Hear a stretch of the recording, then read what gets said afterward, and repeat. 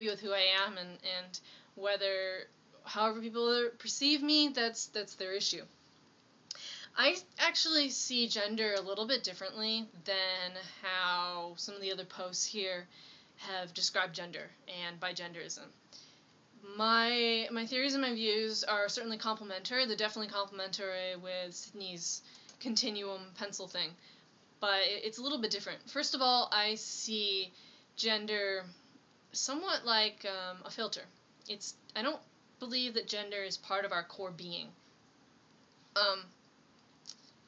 It's kind of like tinted glasses. When you go to the pharmacy or whatever and you put on rose-colored glasses, the whole world turns pinky rosish, and you can put on yellow-colored glasses, or you can put on blue-colored glasses, and the whole world looks different. I see gender kind of the same way. You can put on one gender, put on another gender, you can take it off and switch it up, or put on more than one gender, get an entirely different view of the world. Gender, the inside of me, my core being, has one set of beliefs, one set of values, one set of emotions, thoughts, etc. How gender plays in is gender is kind of like a filter that is put over my core, kind of like clothes, and it filters my internal world. It filters that. And so if I have a male filter on, a male gender on, it filters my internal world so that how I interact with the world and how the world interacts with me, or at least how I expect the world to interact with me, is a male bend on the male gender side of things. And so oftentimes my expression of emotions, my feelings, my presentation, my thoughts, my voice definitely drops a little bit, my gait, all those change depending on what gender I'm in. The other thing about gender that I talk a lot about, and I've blogged about it before. I have a blog that up until recently I spent a lot of time documenting my transition, coming out to myself and coming out to the world, is about gender buckets. I don't believe gender is so much a continuum. Yes, gender can be put on a continuum, but it's more like buckets. In Western society, we have two buckets. We have male and female. I very much advocate for a few more buckets there. 2 male buckets, 2 female buckets, and somewhat of a catch-all, everything else bucket in the middle. On the masculine side of things, we have masculine men, or masculine male, effeminate male.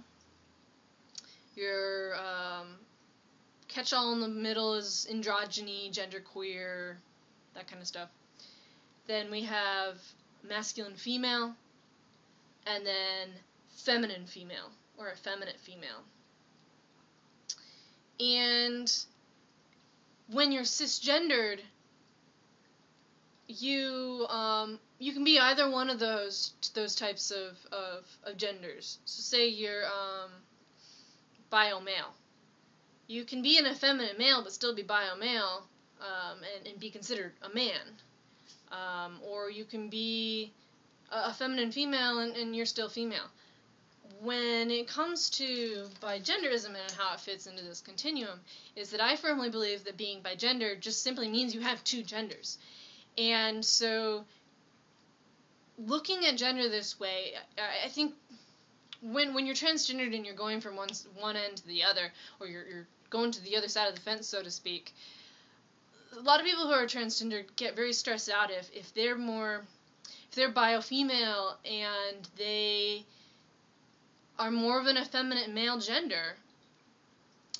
They get really stressed out because then they're getting judged that they're not masculine enough. Or the other way around, a transgendered woman who